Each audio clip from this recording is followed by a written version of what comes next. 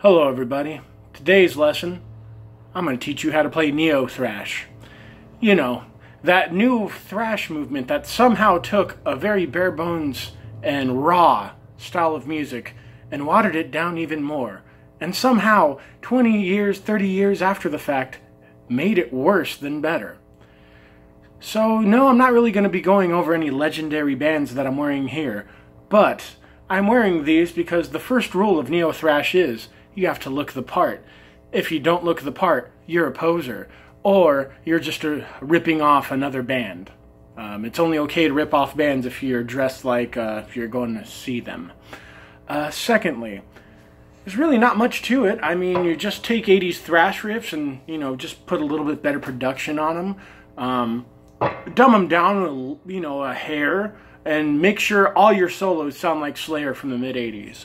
So, first things first, your rhythm, you're going to want to start with some kind of sequence with the open E note, played rapidly with alternate picking, such as...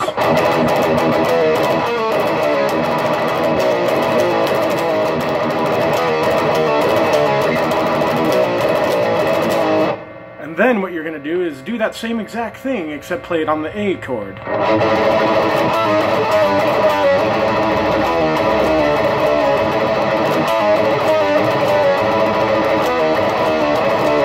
And then, throw in some sped up Judas Priest rip-off riffs.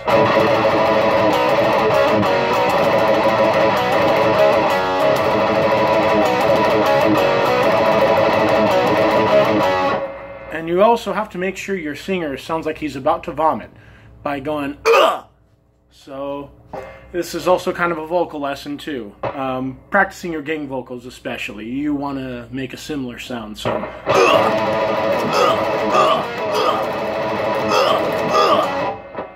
And remember, your solos have to be even less technical than Slayer's solos in the mid-80s, so,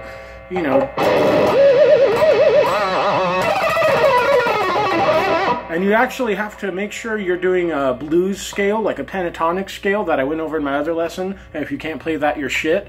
You basically play that, but extremely sloppy.